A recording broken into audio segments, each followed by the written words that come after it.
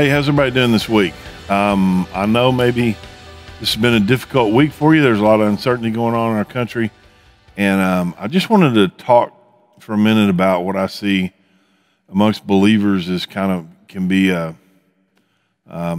maybe an extreme position. And I'm not talking about conspiracy theories or anything else, but I'm talking about putting maybe too much hope into a politician or an elected official or somebody that we count on. Now, as a believer, I do believe that we should always try to choose the candidate whose positions, particularly when we get down to two, whose positions most closely align with Scripture and with our values. I mean, there's never such thing as a perfect person. But I think one of the things that we need to be careful about is about seeing that more there than there really is. You know, I've seen different people posting that, you know, God sent the last president to save America. That's not true. God doesn't need to save America. God already sent a Savior, and His name was Jesus. And while I'm perfectly fine with us being passionate about the people that we believe should be in office, and I don't have any problems with that. I think we need to be very careful about what I think is kind of a habit of just overlooking every fault and seeing them as being, you know, superhuman or more than they are. And the fact is that everyone has faults. And, you know, I was reading in Psalm 101, it says, I will reject perverse ideas and stay away from every evil. I will not tolerate people who slander their neighbors. I will not endure conceit and pride. I will search for faithful people to be my companions. Only those who are above reproach will be allowed to serve me. I will not allow deceivers to serve in my house, and liars will not stay in my presence. My daily task will be to ferret out the wicked and free the city of the Lord from their grip. Now, we don't live in a predominantly Christian nation anymore, and so the truth is going forward that most of our candidates are probably not going to be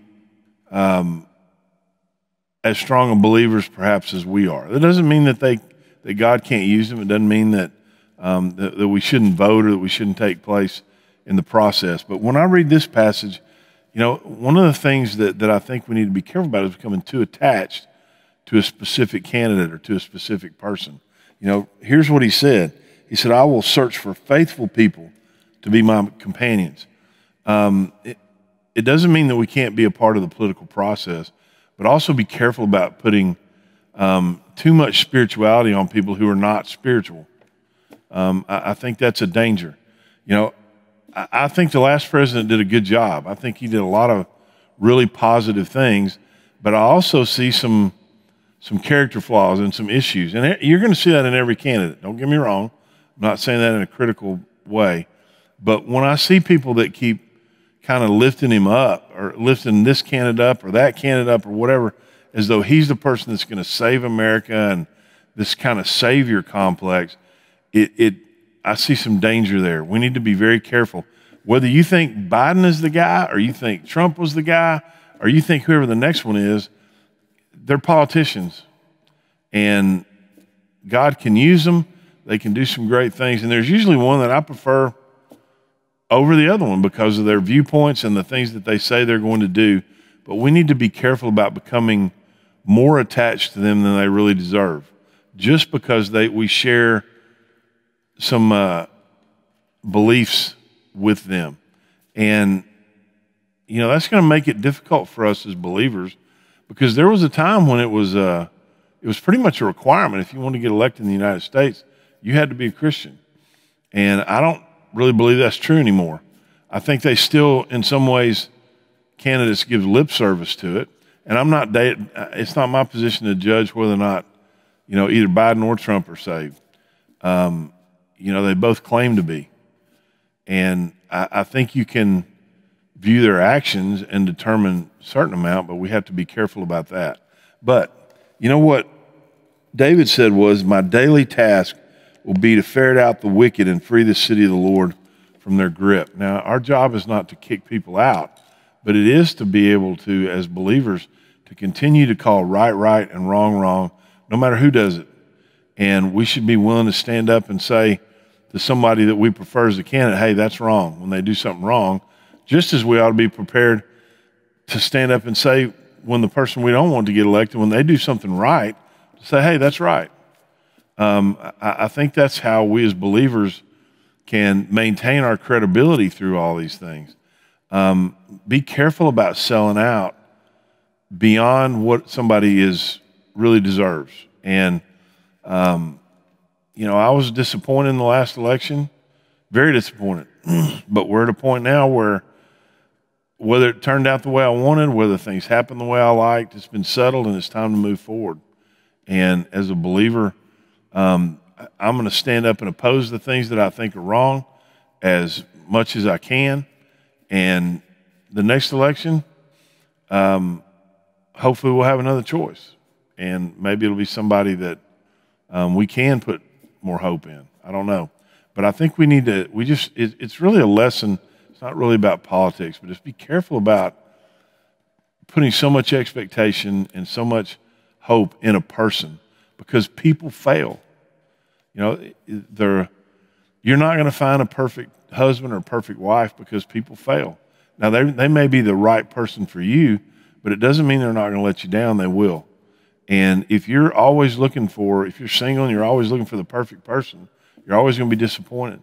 You need to find the one that God has intended for you and that is a believer and that meets other qualifications of Scripture. It doesn't mean they're not going to sin. They will. Every candidate's going to sin. Every candidate's going to make mistakes, and that's part of it. But we need to be very careful to maintain that our first loyalty is to God.